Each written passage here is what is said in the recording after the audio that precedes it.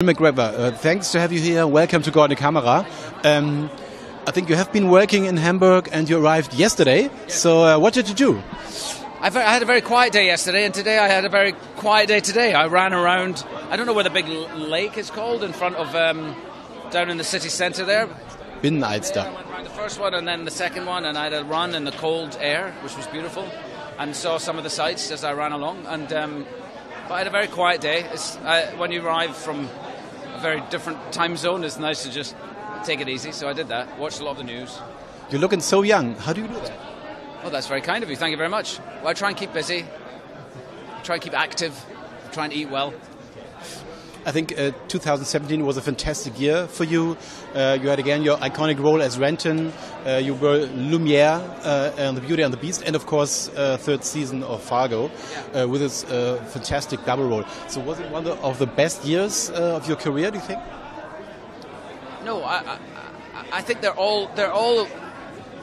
I mean, I don't think any year is more important than another. Really, I think all of your work is important, and it's all one stepping stone from one thing to the next.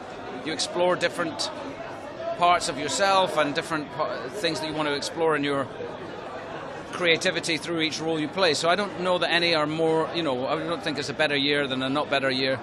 But it was a very satisfying year. I think Fargo was maybe one of the most satisfying pieces of work I've done in a long time because of the nature of playing those two people and having to be believable as both and to try, and my goal was to play both of these brothers and have the audience forget that it was me playing both. I didn't want them to really be bothered about the fact that it was me in both of those roles, and I think we managed to do that, with a lot of help from my friends with makeup and hair, and I'm glad that I feel that when I watched it and when I think of it, I think of them as two different people, so that's interesting.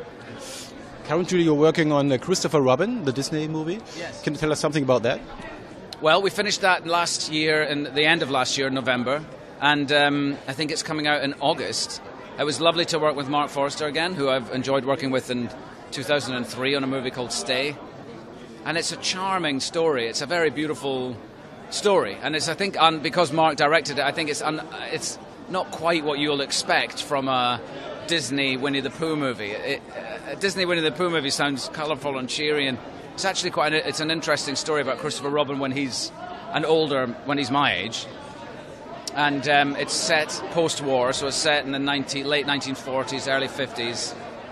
And so it's an interesting. I don't want to tell you the story, but it's very interesting, and it looks beautiful. It was shot very beautifully, so it's good. Yeah, thank you very much. Thank you. Thank you. Thanks. Thank you.